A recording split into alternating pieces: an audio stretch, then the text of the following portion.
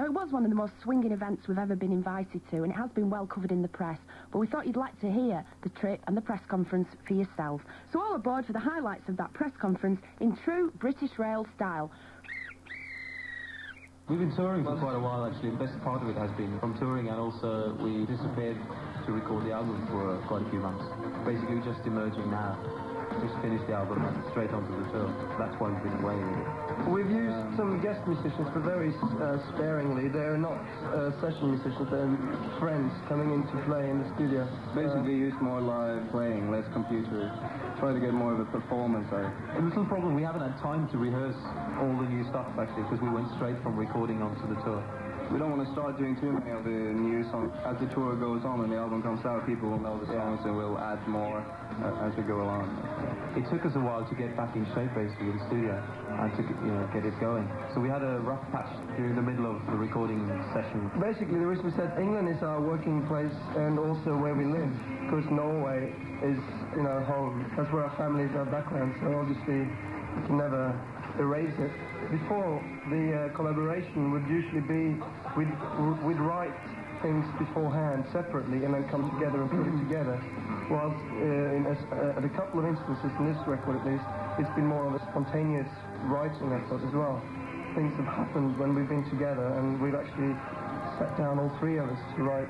I think our audience is growing up with us as well, and I think when you're growing up, you tend to be a little more inhibited about screaming your head off in concerts.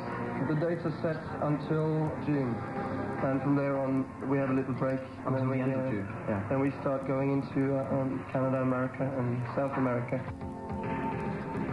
On a very expensive meal. I went and searched the exclusive interview and got as far as the dressing room, but was stopped by two big bouncers, and I asked them what qualifications you needed to be a security man to the world's most pursued band.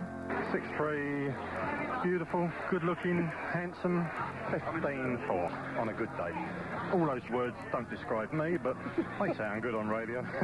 Yeah, we look after our heart. It's not necessarily to be big. It helps, I suppose, at certain times, but got to be a bit diplomatic and whatever. Talk to people.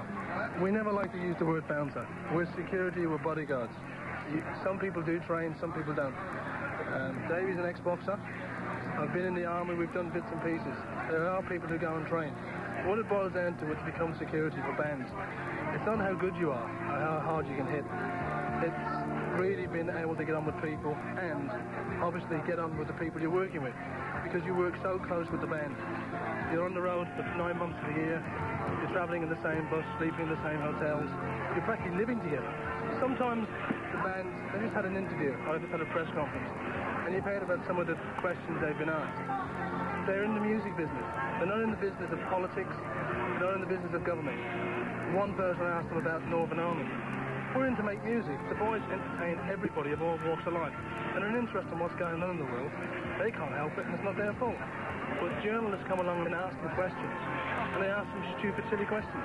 Yeah, average age groups for a is from sort of 15 years old to the age of 20. Well, now, last night at the gig, there was a lot of elder guys, I would say, early 20s, that sort of thing. I would say that the girls have still got the edge on it, although there are definitely more guys coming to see them now and definitely enjoying the music. I stand in front of the speakers on the stage, and it's not the music of the boys that gets my ears, it's the screaming of the fans. You get girls come up saying a lot of strange things to you. You do it with every band you work with. It's just that the way things are at this day and age, it's like playing Russian roulette with 5 bullets in a gun. Girls climbing up drain pipes in hotel rooms, but being determined to get past them, I ended up running through the kitchens with Martin, and all the ladies were pointing and saying, there he is, through the deep fat fryers. And he'd paid for the whole trip, so I asked Martin what he made of the whole day's proceedings. You sit there with all these supposedly aggressive journalists, and you can't get one question out of them. No. Everybody's more shy than you are, aren't they? Well, yeah, they should be, so, for their own good.